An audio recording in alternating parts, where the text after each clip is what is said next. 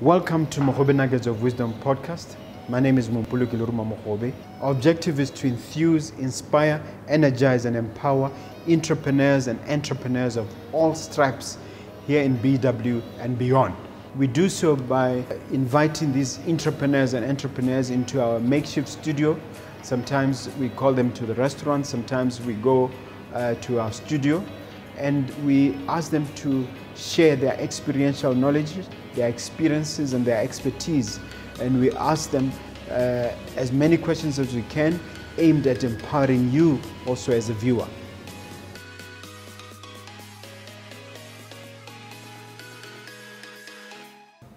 Hello dear listener, dear viewer, my name is Mompoloki Makwana. I'm coming to you once again from our makeshift studio at Black.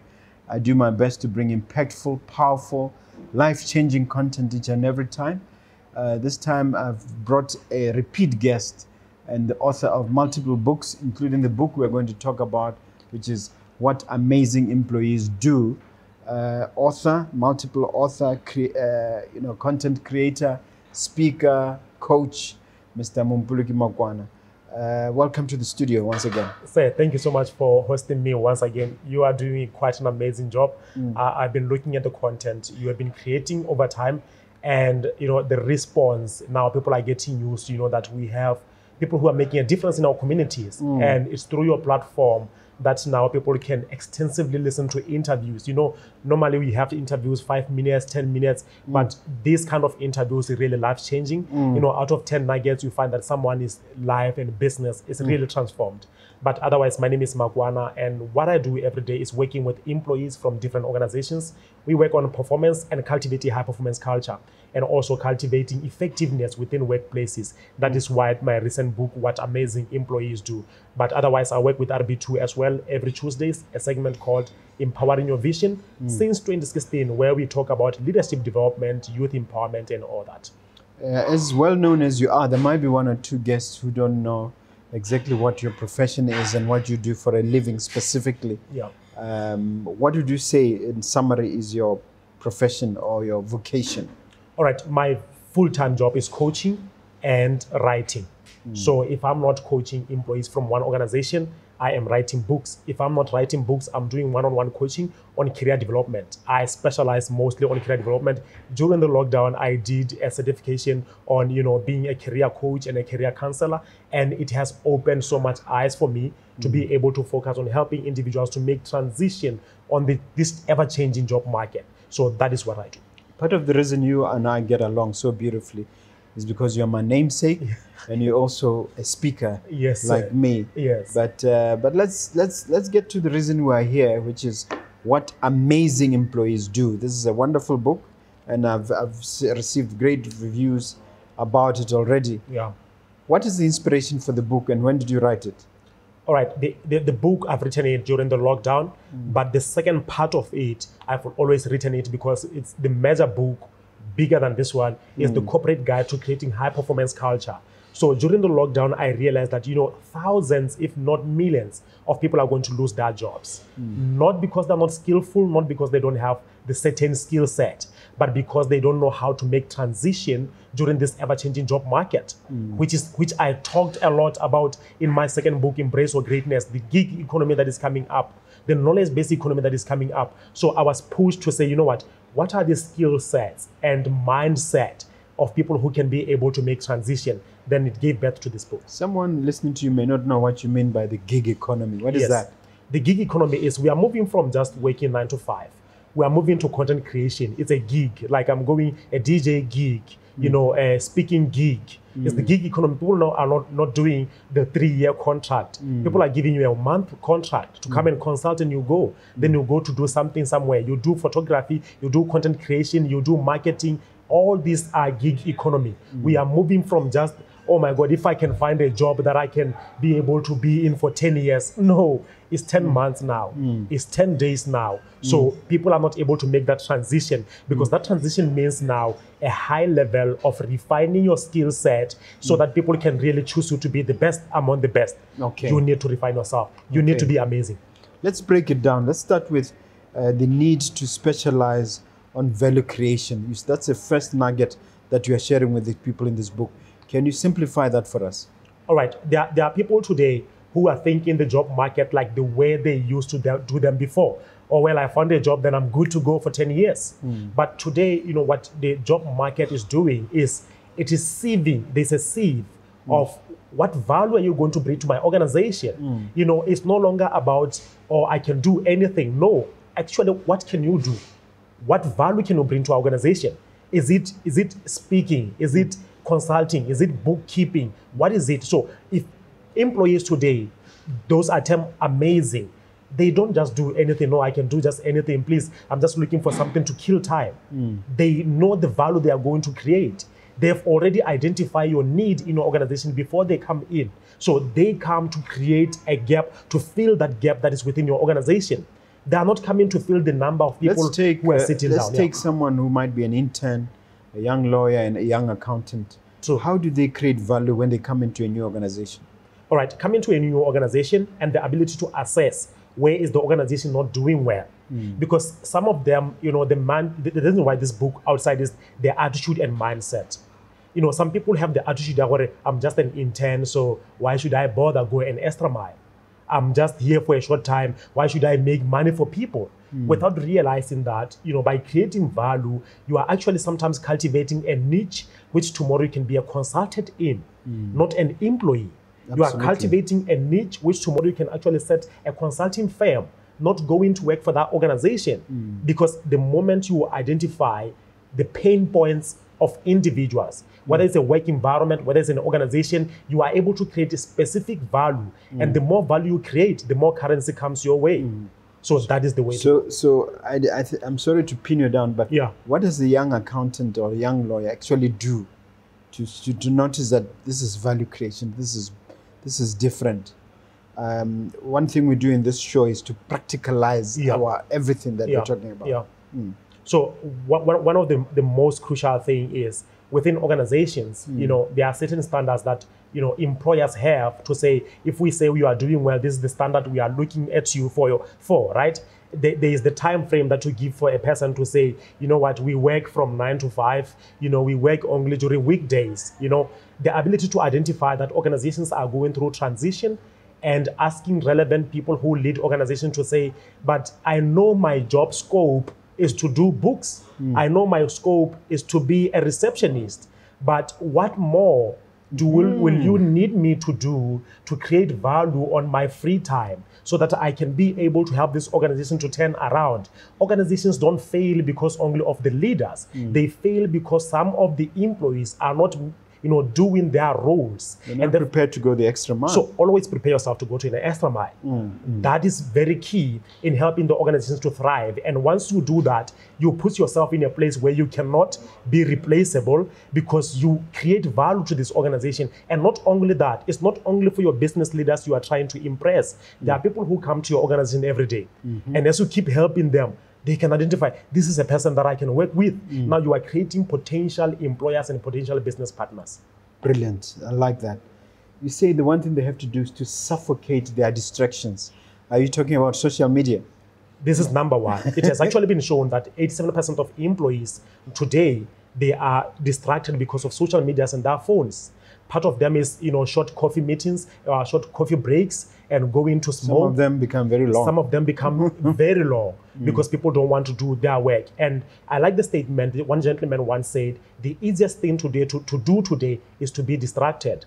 Many people are being distracted. I was reading an article from distracted drivers to distracted workers, where they were talking about how many employees today are not able to create the value they are hired to do, because when they get to the office on Monday, all talk is about the weekend. All talk is about the vacation they had, and they don't have time to create the value they say they were hired to do. All talk, no action. In places like restaurants, we say employees should leave their smartphones, and when they come to work, they should forget about the smartphones. Do you think that behavior should be adopted by other businesses? business do differ, business model do differ. Today, we are in the new normal. Your meeting is on your WhatsApp. Your meeting is on something. There are so many other modes of distractions, such as stress. People come to work without the proper mindset. They are at work, but they're not at work. So these are other underlying factors that you tap into. If your business deals with hands-on, then phones away. If your business deals with a certain kind of criteria that you use on your day-to-day life, then we know what distractions are. These are the things you are doing which you are not supposed to be doing on your day's agenda. So really, confiscating the phone is not the answer. It's not the answer. It's not always the answer. It's not always the answer. Yes. Okay, so it differs from... it differs from one organization to the other. Okay, you say they make rational and not just emotional decisions. Can you give an example of an emotional decision versus a rational decision? In this book, I talked about John. John was my friend. We were working in a construction company. And this construction company between Tune Dam, carrying water pipelines from Tune to the northeast, right? And one summer evening, we were in the afternoon, we were working and he was just so tired. And one of the leaders made a comment to say, you know what, when you are not working, you should get back to work. And John didn't respond the way we know him to. He said some things, they were out of emotions and not out of rational thinking. I hope he didn't insult the employer. He insulted the employer and went to say, you know what, if anyone has to make any decision, they can make whatever decision they make. I cannot be a whatever slave, and he ended up losing his job. And there are so many other instances today where many people today in their workplaces, many people today in their relationships, they lose the thing they have worked for over time because they allowed their emotions to get on their way. It's what Les Brown said, if you don't control your emotions, they will use you. Many people today, they lack... Their egos take over. Ego is taking over. And emotional intelligence today in this ever-changing job market is one of the sought-after skill set that people need to develop. Your ability to control your emotions and the emotions of others is very key. So amazing employees, what they do is there are pressures everywhere. There are deadlines to meet, but they are not reacting to every situation out of their emotions. How do you develop the skill to be responding as opposed to reacting? I think that's what John Maxwell described as where you have been responsible, able to respond, as opposed to just reacting. Yeah. So how do you develop that skill? All right. To get into a space of responding, not reacting, is what I call a reflective nature. You reflect, you don't react. You reflect, this happened, what does it mean? Because sometimes we take things personal, even if they were not personal. So when you reflect on issues, and it's a split-second decision, it's not something you're going to say, okay, I'm going to reflect. Some people can say painful words to you. But as you train over time, there are emotional intelligence courses that are available for people to subscribe to, for people to learn on how they can use their emotions. There are so many truths. One of the truths about emotions is that you are not an emotion. Many people say, I am angry. You are not angry, you feel angry. Emotions. So it's important to separate yourself from the feeling, the emotion. Exactly. Because when you attach it to yourself, when people say anything now, it's like they're talking about you. So you are not able to reflect. One of the things, again, is that emotions, just like kids, they want attention. You need to establish, say, I feel angry. I feel, overwhelmed. I feel scared to start this presentation. This is the first time in my life I've had emotions being compared to kids. But I think you're right. Yes. Yeah. So they need attention. Yeah. You need to identify what emotion am I feeling right now. Okay. So that is that. So will this require special courses? How does an employee empower themselves to get in the right place? Yeah, there are so many online free courses. If you go to Coursera.com, there are thousands. Say that again? Coursera. Okay. Coursera.com. How do you spell that? Coursera. Coursera.com. There are thousands of courses available. Emotional intelligence, leadership, self-development, personal branding. All of them are available for free. Online? Online. YouTube or just It's online. Google, you Google and then you are able to access the videos. And so there's no excuse to remain ignorant. Today anymore. we live in the knowledge-based economy. The difference between you and the next person is what do you know that they don't know?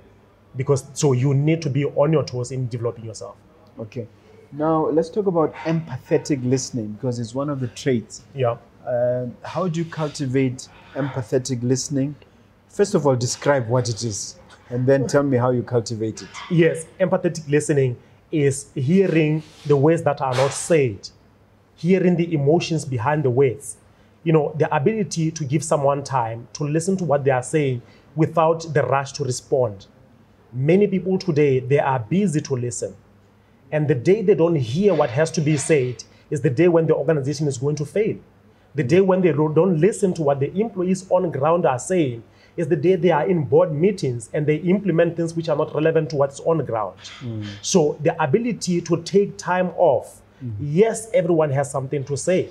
The social media has taught us one thing, Mr. Mogobe. You can post whatever you want. So we are posting, we are not listening. Yeah. So most of the time, that's what happens in our workplaces. We are constantly wanting to share something. Even if there is someone who can actually share something, we can help all of us.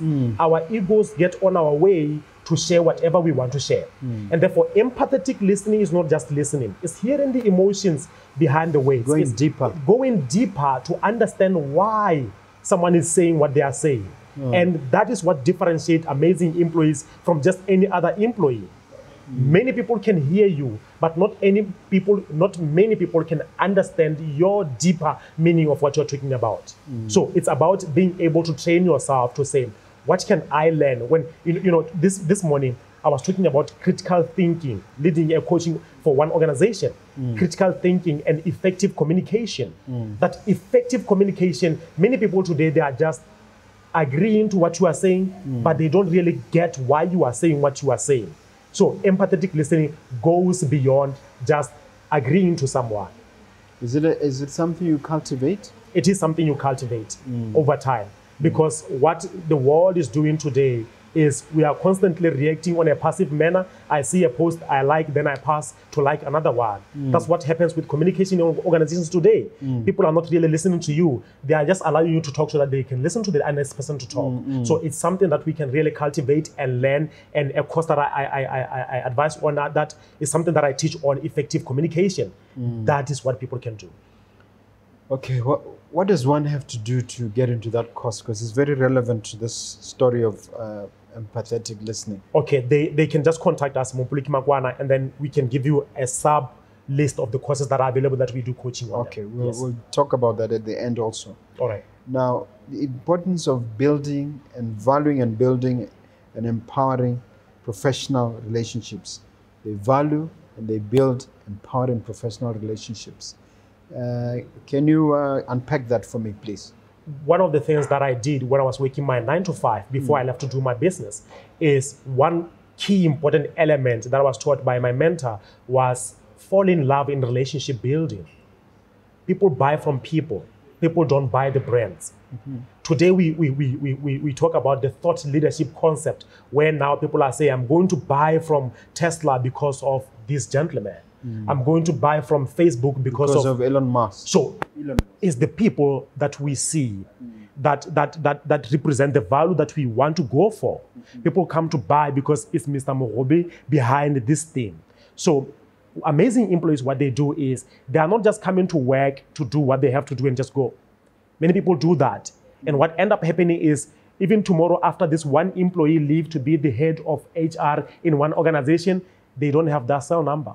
They don't even know their email address. So relationship building is where to go today. If you build relationships, you can build your professional, career. You can build your business. You can build your organization. So they value and build professional relationships.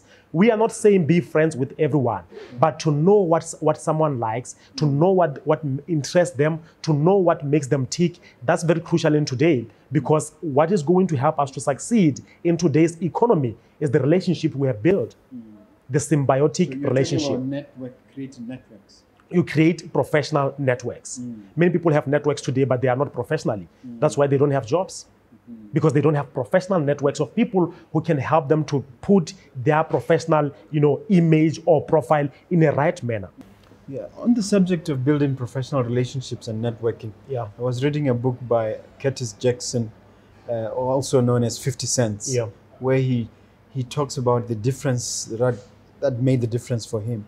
was going for internships even when he was not paid. Yeah. Because he said the one thing you get by going to businesses and offering yourself for internship is you get invaluable advice and information, even if your job is just to provide the tea. Very true. And he says that the problem with that is that some people say it's exploitation, they have been made to work for free. And he says, forget about that. Focus on the learning and the wisdom that you acquire and the employability that you develop as a result. What are your thoughts? I think I agree with him. You know why he's talking like that? He's saying focus on creating this relationship and working for free because he has the end in mind. He has somewhere he's going. Many people, the reason why they will say, no, I'm not going to do this, I can't do things for free, is because they're not pitching up into any bigger vision. They don't have a larger vision for themselves. That this is where I am going. You know, when you know where you are going. I was laughing, Mr. Mogobe, recently because my whole idea is to build a very strong, consulting firm when it comes to your workplace effectiveness. And I approached one organization. I said to them, look, during this COVID, I would like to do this for free on employee engagement. I will do everything, assessment forms and everything. We'll work with you. They said, yes, come for a meeting. I went for a meeting. They say, no, we are willing to pay for all this work that you do.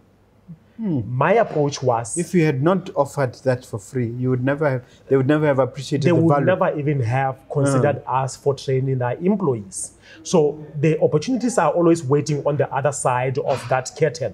And you can only open that curtain when you have something to offer, the value to offer. People who always want money, there are individuals, when you want to work with them, they even forget about charging you. You already find them already in the works of things, in the mix of things, getting things done and fixing things. Oh, this is the problem you are having. And you end up being compelled to say, you know what, I want to work with this young man or young lady. But today we have people folding their arms and say, what is in for me? What are you providing? Put the money in first. What are you providing? So it's every relationship when we approach it with what value am I going to create? What relationship, what information am I going to give to this person? That's very crucial. And we are looking for that. We are looking for symbiotic relationship, professional relationship, for people who are not just coming to take and take and take. Yeah, Zig Ziglar used to say, some people look for the heat before they put the wood. That's the thing. Put in the wood in the fire first. Exactly. And then you'll get the heat. That's the truth. Not the other way around. Let's talk about blaming and complaining. You said it is not their area of specialization. I hate blaming and complaining myself. I prefer taking responsibility. I believe that one should identify the problem and address it. But blaming and talking about it doesn't work. But I'm sure you have your thoughts on the matter. Yes, the same way you have your thoughts. I normally say to people, what are the things that you can blame and complain about today? Just take 30 minutes and do that. And then after that, now you have blamed and it's done. Nothing changes. Get it off your system. Get it off your system. Les Brown will say, move on, get on with your life. So I think the element of blaming and complaining, people have not understood that when you take responsibility, you actually get better.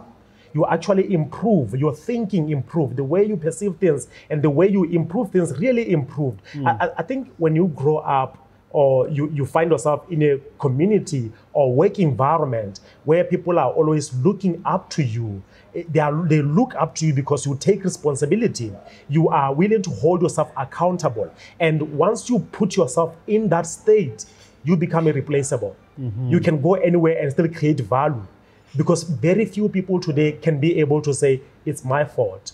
Okay. What can I do now? I've heard of a technique where someone says, look, for every time I complain or I blame somebody, I pay 1 pula.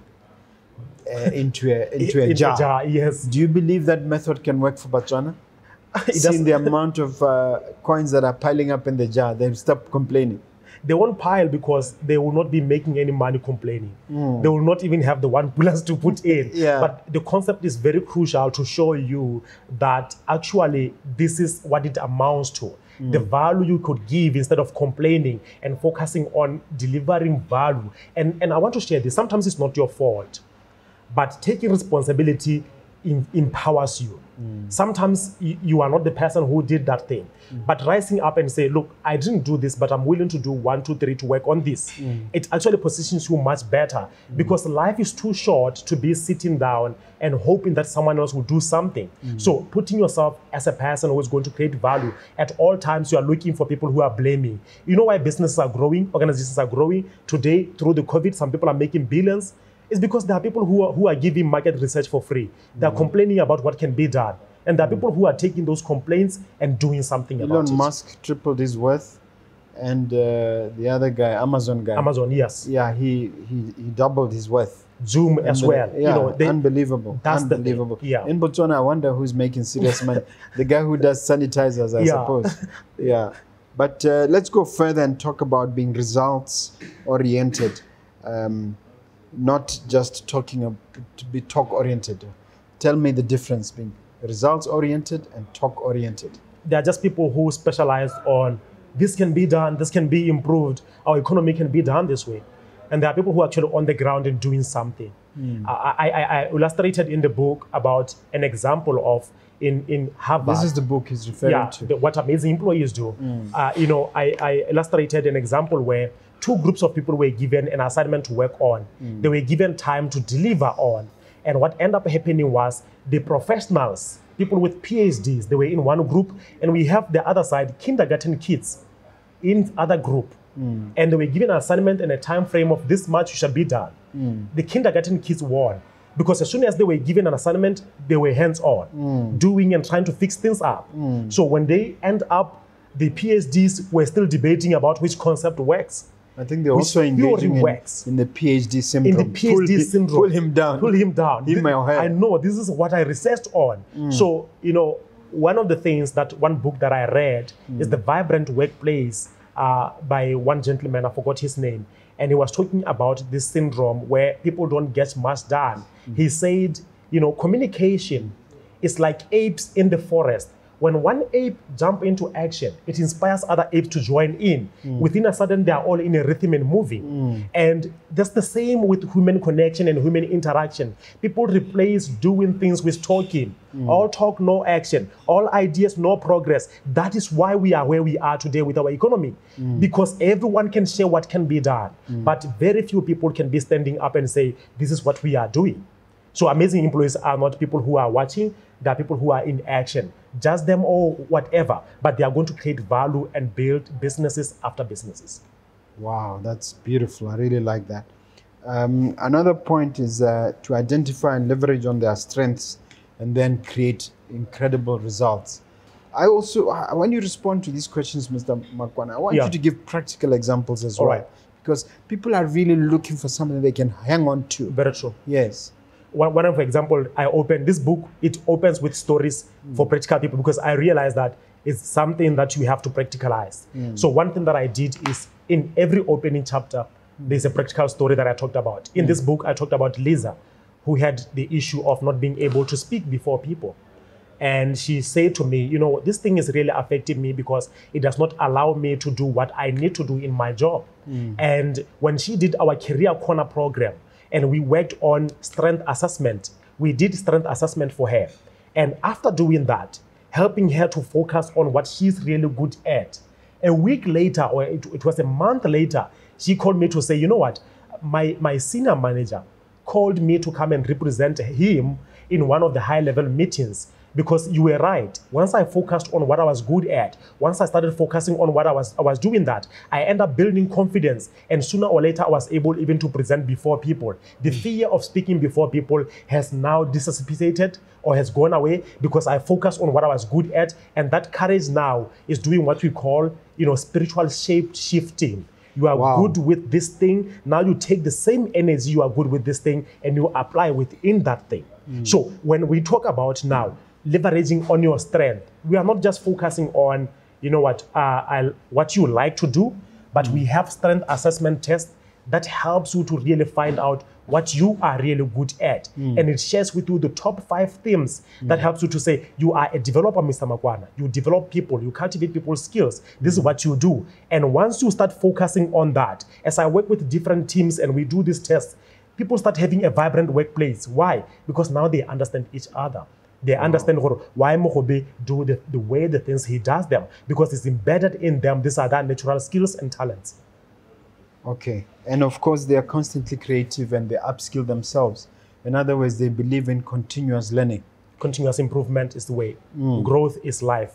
The day we stop improving is the day we stop earning and the day we stop being relevant. Many people today, the only thing they have is the certificate they did 10 years ago. Not even a short course. And they expect that as this job market evolve, they can get opportunities with that one certificate.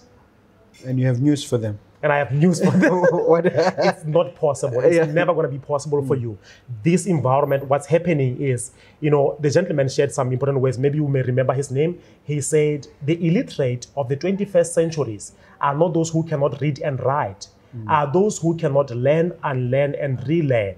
Those who can unlearn old processes and systems. That jobs you can only get it by waiting inside of a house and say, one day I will get a job. Moving from the cultural norms of saying, I know so and so, they will hire me. No, people are now looking at different skill set, the package. How do you package yourself as an individual? How do you package your skill set? Do you have a demonstrable skill set that people can see and say, wow, we saw you do this? Hiring you because they saw you do something, not what you are saying. Everyone can say something in their CVs, Mr. Mogobe. It's those with demonstrable skill set that we are going to call forth and say, well, this is the person that we want to work with. Relationships are established as we are in the field doing the work. So it's very crucial that you expose your creativity. You don't just hope that people understand that you are creative.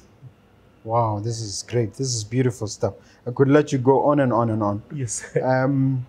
Now, you talk about constant upskilling. So what is your advice to an employee out there? How often and how regularly should they be getting into new courses and acquiring new certificates and new skills?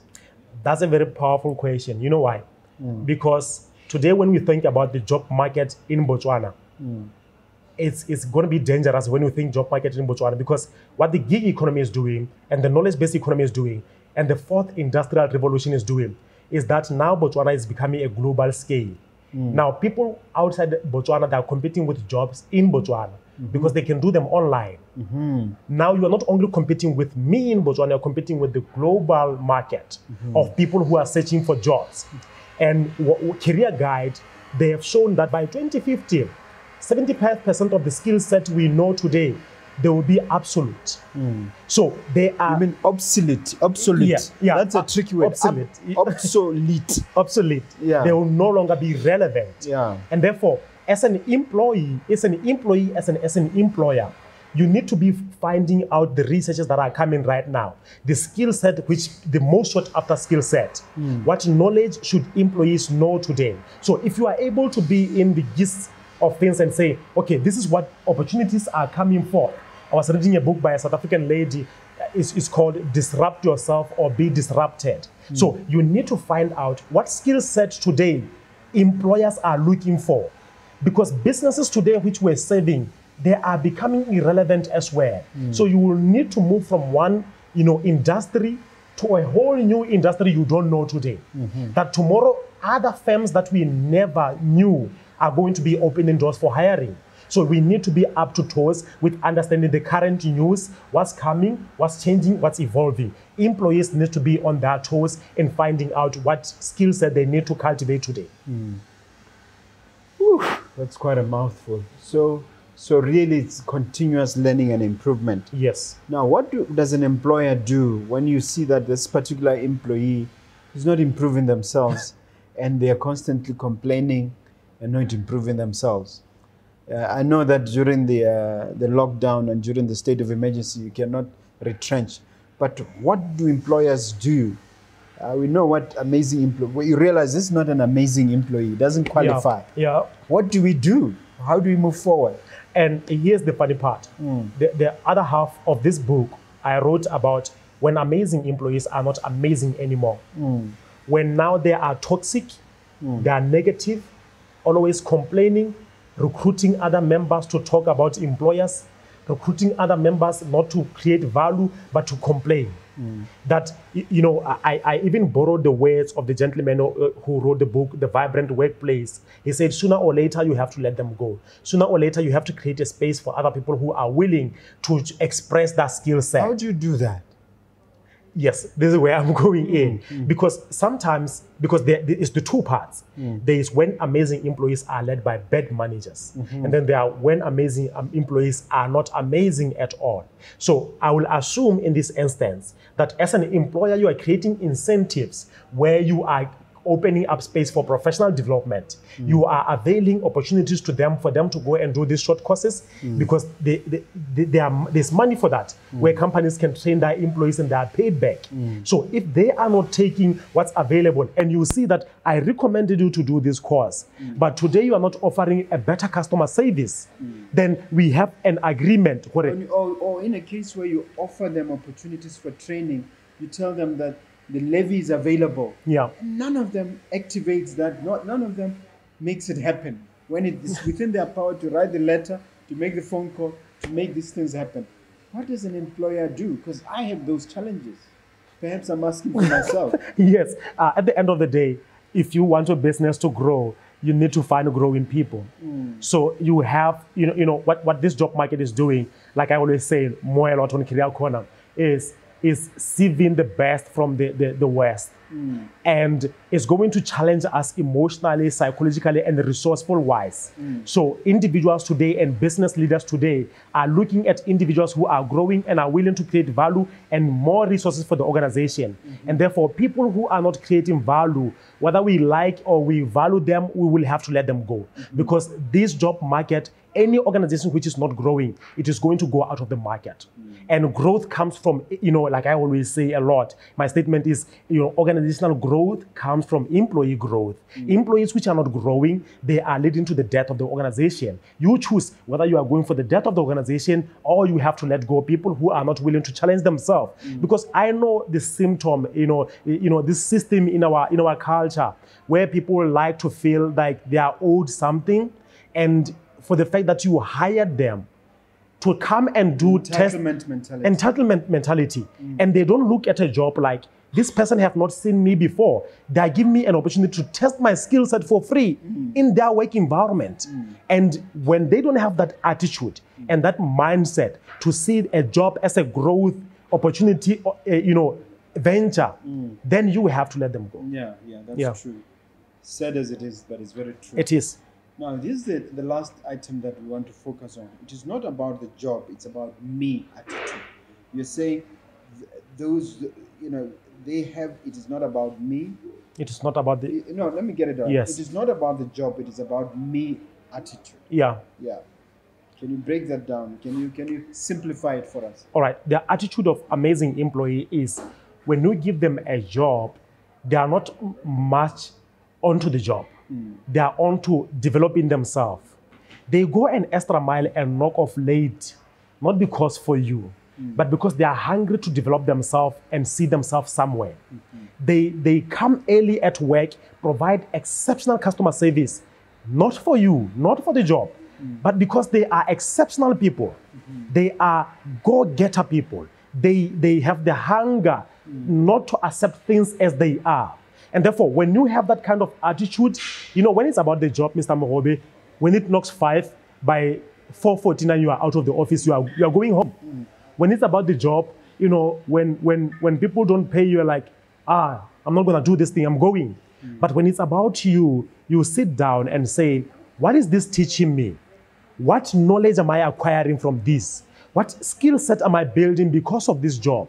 It's what J.F. Kennedy talked about, the former U.S. president. Ask not what your country can do for you, but what you can do for your country. When you approach a job market or a job opportunity as, I'm looking forward to add value to this business. I'm looking forward to be a rock star employee, creating money and revenue for this business. People can look at you and say, you are an exceptional employee. But on the other hand, there are people who only deliver value when bosses are there. There are people who only deliver value when everyone is watching, when the media is on the business. But when no one is there, they don't hold themselves accountable to a higher standard level of excellence. Amazing employees, they are amazing not because they want people to see them, but because that's who they are. They attach their identity to whatever they do. Wonderful, wonderful. I really love that. Okay, let's conclude with a bonus point. They always do more than what they are paid for. In other words, they go the extra mile. Yeah. And there's no mentality of leganya tiro le mat. Yeah. Break that down or develop that somewhere. The mentality. Examples. Yeah. The mentality of I'm only going to do as much as I'm paid is that. I was talking about this today. It's about brain customizing. It's about brain programming. You are programming yourself that you will always do as long as this happens.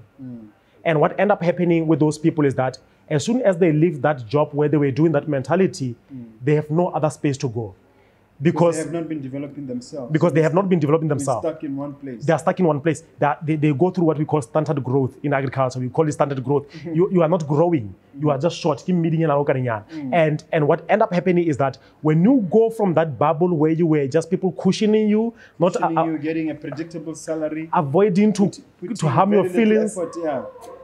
When you leave that job, you are going to see the reality of the job market today. Because the job market today is not for those who are willing to pay it. People now are looking for skill set so that they can enterprise that skill set. Yes. But when the only skill set you have is only matching your job with your salary. And no one is looking for that. So intentional people who do more than they are paid to do, they end up getting promotion because we know Mr. Makwana can go an extra mile. He can even do beyond what he's hired to do. What kind of employees do we promote? We promote people who we see, they even do extra than what we hire them to do. So we promote your value. We don't promote you as a person. Everyone wants to be promoted. But we don't promote everyone who wants to be promoted. We promote people who can do more than what we hire them to do. So we are creating a space to say, look, we have boxed you. We want you to come to the big league now. We want you to be offering as a manager. Why? Because you are doing more than what you are paid. And Les Brown puts it this way. People who do more than what they are paid, sooner or later they are paid more than what they do. Wonderful, wonderful. People who do more than they are paid will sooner or later be paid more than what they do. Yeah. That's a beautiful statement. Because now what they are doing is they are creating value, and value calls on currency. Currency is a flow. When you hold back, you miss the life's most important principle is the flow. Life is flow. Life is flow. So the day you don't want to do an extra work because, is the day you miss an opportunity because someone is watching you, not your boss. Your boss can see you, but someone sees you. Tomorrow you go for interview. That is that someone. Wow. I cannot stop this interview without talking about the specific crisis we are going through, the pandemic and how it has hit us in Botswana. Yeah.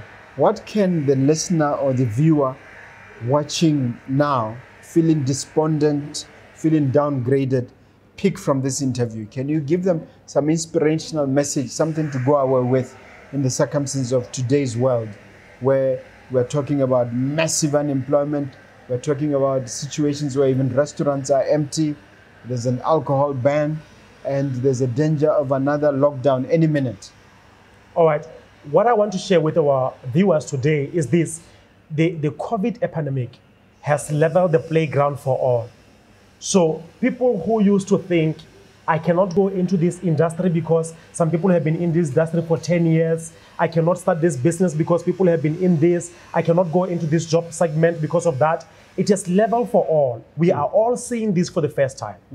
And people who are going to be successful are not those who are lucky. They are those who do it by choice, who are saying, with all this happening, I want you to sit at home and ask yourself, with all this happening, where is my spot? Because I think the lockdown and all this has given us so much time to go into ourselves and really identify what we really need. Because as a coach, I see a lot of people who are saying, Mr. Makwana, this lockdown and this COVID has taught me one thing. I've always wanted to do this, but I want to do it now. It has been a wake-up call for all. And it's uncomfortable as can be. There are opportunities that are going to rise out of that. crisis in, I don't know if the Japanese or the Chinese one. The one I know is the Chinese one. Which means? The character for crisis and opportunity. It's an opportunity. It's an opportunity, yes. It's an opportunity. And like I like saying, crisis provides informal education. This is when we are all in the school. A year later, 2 years later, there are people you never thought would go into business who are going to disrupt business in Botswana. And they are only going to do that when they calmly look at this and say, what is emerging? What are people complaining about? What are the pain points? And you start creating opportunities from there. Rich people today, they are looking at this and say they are waiting to invest in different investments. And they only do that by analyzing the environment that is happening right now. This has leveled the playground. You may not have resources, you may not have a job, but out of this, an opportunity is going to come for you. But it cannot come if you are not intentional looking for them. Because the truth of the matter is, whatever you are looking for is also looking for you. It's you doing your part, rising up and say, what can I create? Once you start asking yourself those intentional questions, there's an answer that is going to come and follow up with it. Thank you, Mr. Makwana. It remains for me to thank you very much. But before we part, I'd like you to encourage your viewers to watch the Nuggets of Wisdom. I'd also like for you to tell them how they can contact you and how they can get hold of this book. All right. Our viewers, please make sure you subscribe to the Mogobe Nuggets of Wisdom. Make sure you share this information. It can change someone's life. My life changed because of information. That's why Eric Thomas says information changes situations. You can get copies of my book by order at Mompoloki Makwana, LinkedIn, YouTube, Facebook, Mompoloki Makwana. Copies are also available at exclusive books at Airport Junction Mall. Airport Junction. Yeah, exclusive books at Airport Junction Mall, so you can get copies there. So if you are looking for training for your employees, you are looking for career development, we have a program called Career Corner. Make sure you contact us and we'll help you. My number is 74776196. 74776196. Thank you, dear viewer, dear listener, member of the audience. Thank you so much for taking the time out. Let me just remind you once again, like Mr. Makwana has just said, please subscribe and be sure to join us next time. Thank you. This is Mompoloki Lerumo, the namesake of Mr. Makwana, signing off. Thank you, sir.